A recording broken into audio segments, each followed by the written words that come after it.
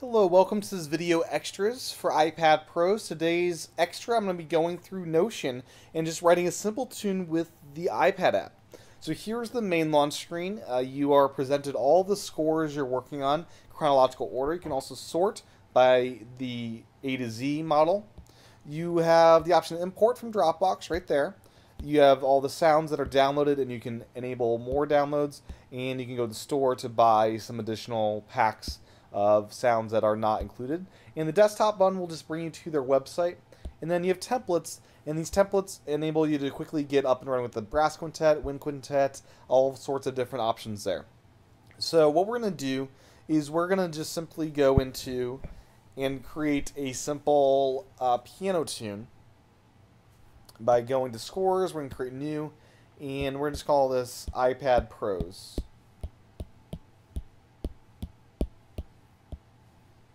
And it's now creating a score called iPad Pros.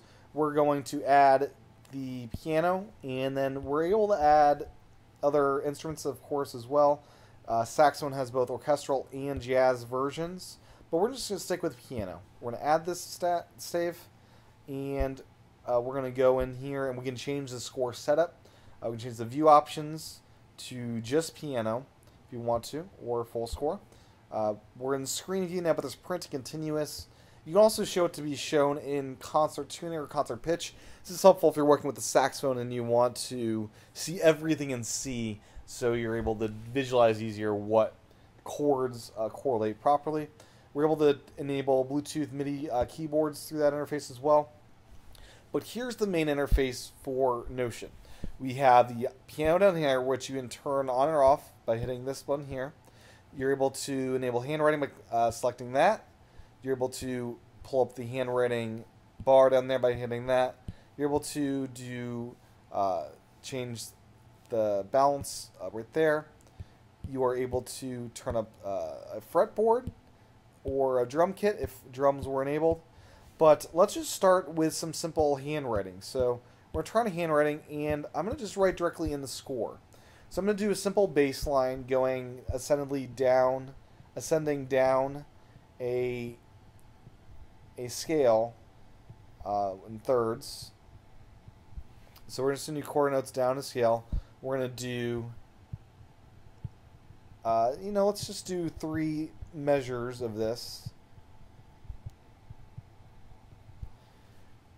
And as you can see, it's really accurate. It's really fast. And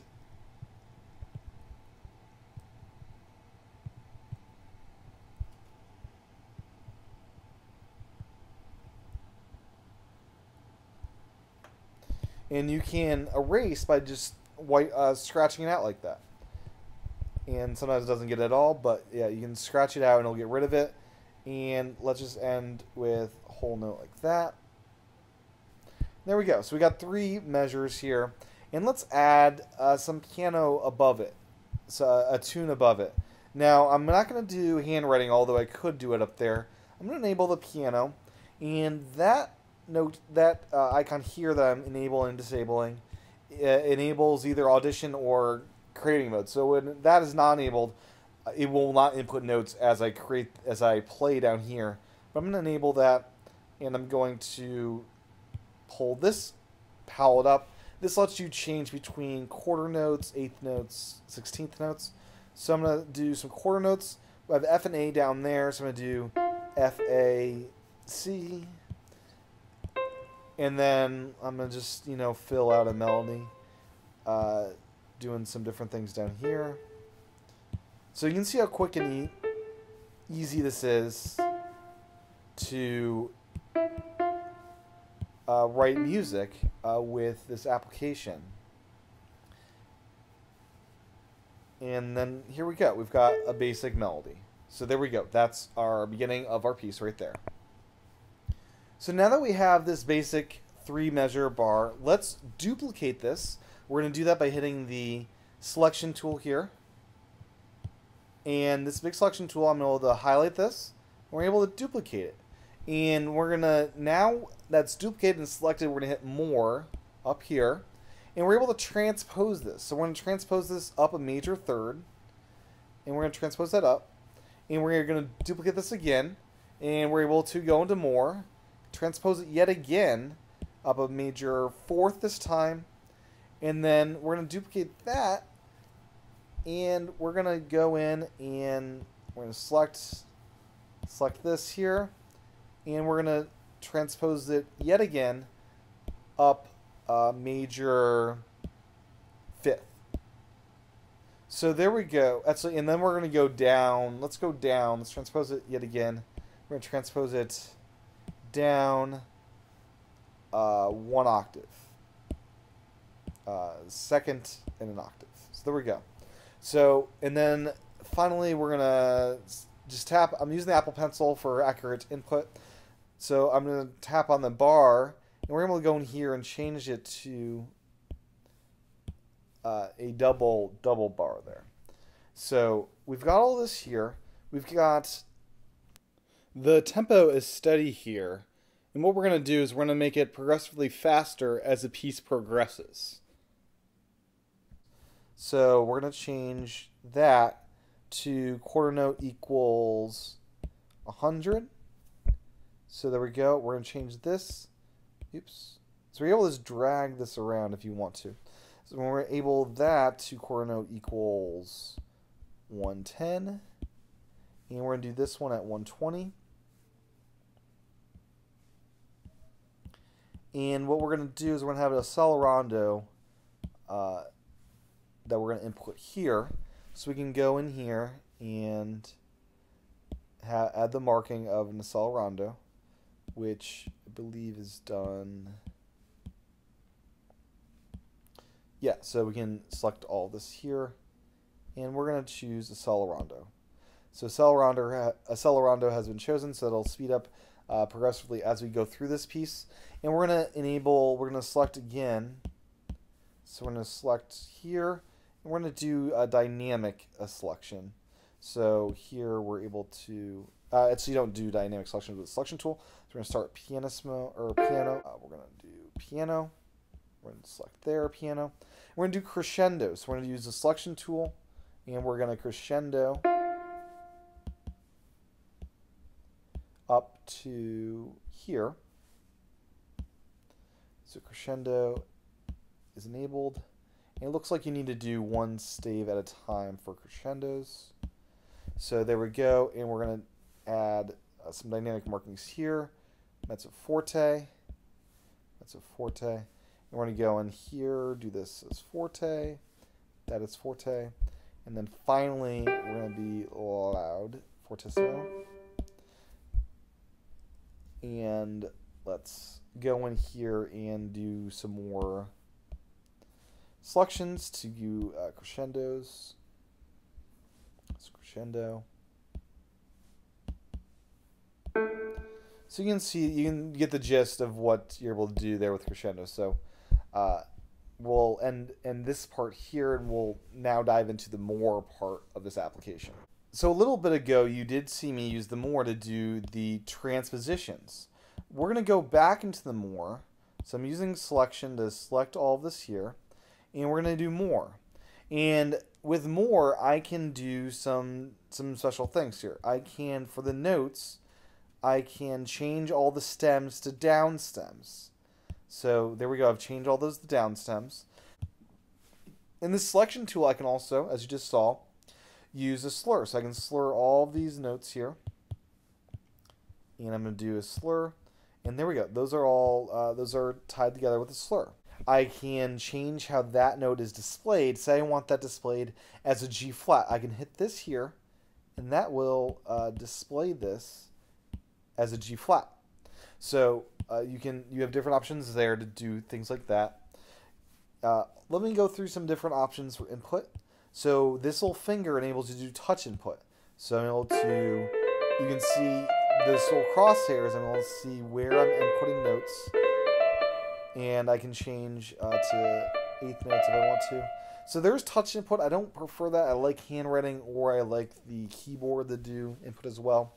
If I want to erase something, let me go into just the regular mode of touching, and I can hit erase, and that will erase different things. It's mainly used to erase when it's yellow like that, so I can erase that. I can erase the tempo. So that's now erased. I can do some things. I can do trills, so I can add trill like that. I can add pedal markings. I can go in here and make this flat. So it's the B that's flat. I can make that natural now. So you can go in there and change things of that nature. I'm able to go in here and change, add different markings there. So I can go and add staccatos, all with this touch interface. This marking here, this will undo it. So I can undo mistakes I make. So you can see how easy it is to just go in here and change the articulations.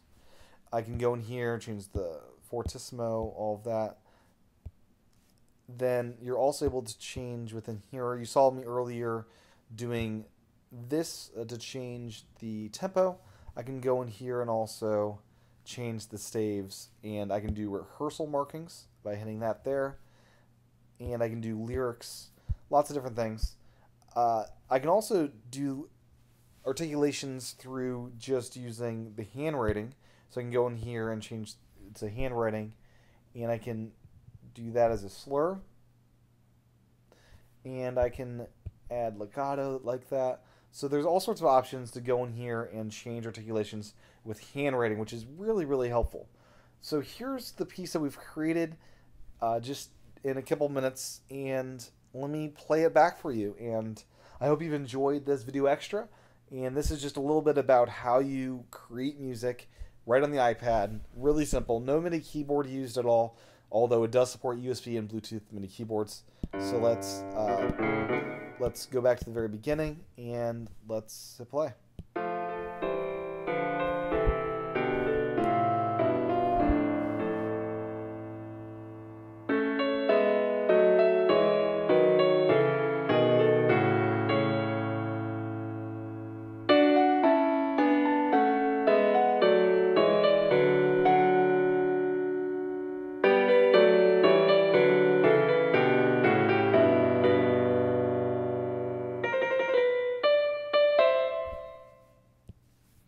And there we are. That is what we came up with in these few short minutes. Now, as a final part of this video extra, I just want to show you getting this out of Notion and into something else. There's a couple of different options you have.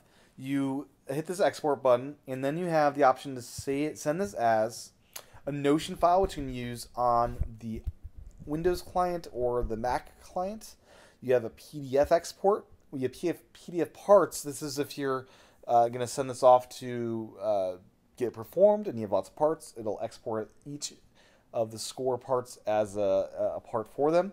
Music XML, which is used in Finale, Sibelius, and other music notation apps. Wave, AAC, and MIDI. So if I want to send this off as a wave, I can do that. That's just a pure audio file. And my favorite option is the send to option. This lets me send it off to different apps. So I can send that off to Ferrite if I want, to a movie editor such as iMovie, send that to the Files app. So you can send it anywhere within that. And then I can also send this off as a PDF. So I can send it off to PDF, and the same option there, but different options. I'm going to send that to, say, Documents. I can do that. So I can send this off to Documents.